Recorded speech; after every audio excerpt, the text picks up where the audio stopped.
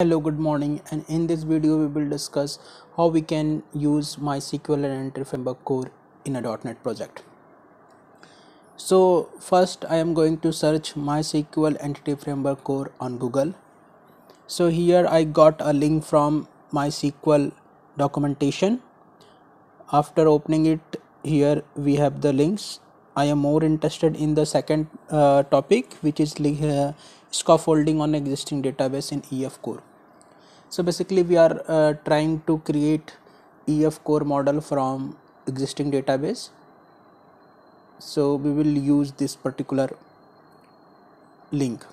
So here in the link we have some steps given. So first we will need to create some project, add some references, do the restore and run this .NET EF context command. So I already have used these command, but this steps doesn't work. So the main issue is this with these steps are that the MySQL Entity Framework Core 6.0 is still using the references for Entity Framework 5.0. That's why this is not working with Entity Framework 6.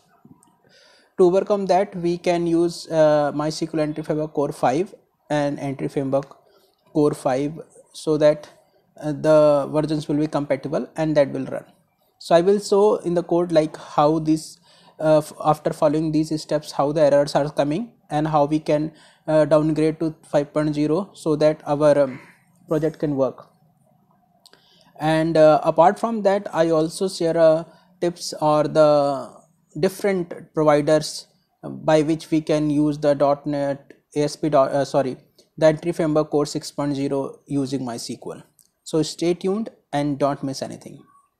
So let me fire up my rider. So I am using Linux machine Ubuntu, and here I am using JetBrains rider. Here I am not getting the project template for .NET Core, so let me set up the path for the .NET executable. Basically I have installed the .NET executable before installing it, so I have to specify the path. So choosing the path here .NET and this, okay, save. Let me open once again so that I can see the templates. New solution. Now I have the templates, so I'm going to select ASP.NET Core Web Application, and from here I will be naming it something like MySQL Entity EF Core example, and choosing the project type Web API. That's all. Create. So here a project is being created. So what we have to do, so we have completed the first step, creating a console application, but we are using a web API application. That is done. So let me build it. So everything is working. Yes, cool. Now run. Yeah, so it's working fine. Here is, yeah, so we got this weather forecast API endpoints. It's working fine. Cool. So we have done the first step. Second step is, the second step is to install this MySQL Entity Framework Core NuGet package. So here I will choose manage NuGet package, searching this particular dependency, and from here MySQL Entity Framework Core I am using 6.0.4 and add. Yeah, so this is being restored. Then we have to add some other, we have to add and Microsoft.EntityFrameworkCore.Tools. So I think this is installed. Let's search this one and try to install it. We will make sure like it has the design dependency, yes, and we will using 6.0.9 add. That's cool. So this is also get restored, I guess. Let me clean the solution and build it again. Yeah, so we have the packages, the tool and the MySQL Entity Framework Core. Nice. Now for this particular demo I am going to use this Scott database. So I have already a Scott database. We have an employee table here, so we will be using this table in our API to get the data on the API endpoint using Entity Framework Core and MySQL. So the last step is to run this particular command. So let me write it here first. Plain text paste. So .NET EF DbContext scaffold, we have to supply connection string output folder. So here let change the connection string.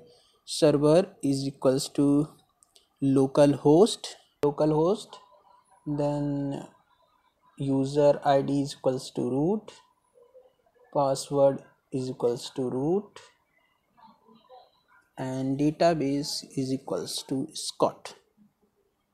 So this is my connection string, this is my provider name, and this will be the output folder name.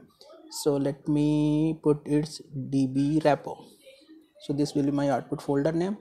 Let's put another switch for the DbContextClassNam. So I will be using something ScottDbContext. That's it. So we will have to run this particular command. Let me open the terminal and clear it, paste the command, enter. No project offline. Oh, okay. So I am in the solution directory. Let me move to the project directory. Now run this same command and build started. Yes, this is the error that I am talking about. So this error is happening because these are the classes that are being used in the Entity Framework Core 5.0, which is MySQL Entity Framework Core is using. Okay, so let's downgrade our dependencies to 5.0 so that it can run. So check the all install dependency. This is the tool. Let me change it to something 5.0.17, downgrade. That's great. And then MySQL Entity Framework Core 6.0, downgrade to 5.0.16. Nice. Now let's try to run same command again.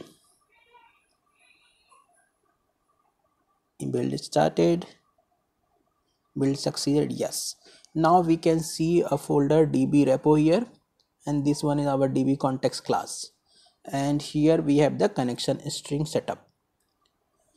Cool. So let me copy this particular connection string from here and move it to our dependency in the program.cs. So builder.services.add dbcontext. Our context class is ScottDbContext, and let me supply the connection string in the options. Okay, paste it, change it to this, and import the reference library. That's all. Try to build it, build succeeded, and let me create another controller, new scaffold Adam, and API controller with read write action, employee controller, and it is getting generated. Code generation tool is getting installed, so it take a little longer. So now it's generated. Cool. So let me do a constructor injection here. So first create a constructor.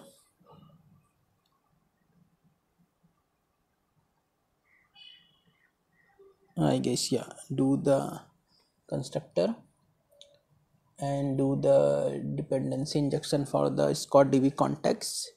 Is DbContext private read only ScottDbContext this dot DbContext is equal to DbContext.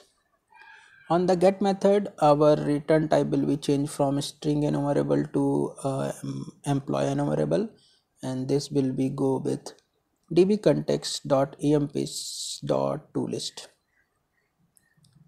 So this will fetch the data from MySQL and so on the screen. So run it. Okay, now we have a new employee endpoint. Try it, execute it. We got the data from the database. Cool. So this is how we can downgrade our dependencies to 5.0 to complete our make a compatible entry framework code with the MySQL. This was simple, we work around. But what if we want to use entry framework 6.0 with MySQL? So for that I have I will need to use some different providers. So let me delete this controller repo and build it, and whatever the reference is pending we will remove that also. So here the name is space import, and this particular line we will delete. Now build again. Cool. So it's working fine. We are again on the 0. Let's remove those packages that we have included. So remove this design package, tool package, and then MySql.EntityFrameworkCore. Cool. Yeah, nice. Then yeah, we have some error here. Yeah, we are getting this error due to EntityFrameworkCore. Build it again. Nothing is broken. Yeah, everything is good. Nice. So next we will try to use some different provider. So all thing will be same, the provider name will only change. So when I was searching for the solution of the particular error, I found this particular link on the Stack Overflow, which is talking about the same discussion about EntityFrameworkCore error. So here I have explained this particular solution to downgrade to 5.0. Apart from that, we have another solution where we are using we will remove MySQL Entity Framework Core and Pomelo.EntityFrameworkCore MySQL driver we will use. So just copy it, search in the NuGet package, paste it. Okay, so this is the package that we are looking for, and this is the CLI version. So let's copy it and add in our reference, paste it in this particular one, 6.0. That's fine. It has MySQL connector and some other dependencies also, extension, dependency injection, relations. Add it. Yeah, next we will have to add the another package, that this one, Microsoft.EntityFramework.Tools. So let's add this. Here we will try to use not 7, 6.0.9 and add it. Nice. Cool. And now here we will have to change the provider name to Pomelo.EntityFrameworkCore.MySql. Cool. Now copy this particular one, this command, clear it and builds once again, so everything is clean and working. Let's try to generate our model. Paste it, enter it, will start it. Okay, hyphen context. Oh, I have misspelled something. Yeah, this switch is C, not context. So change it to C, run it, build successfully. Yeah, so now again we will get the same DbRepo folder here. So the provider that we have changed, so we have DbRepo folder, ScottDbContext file.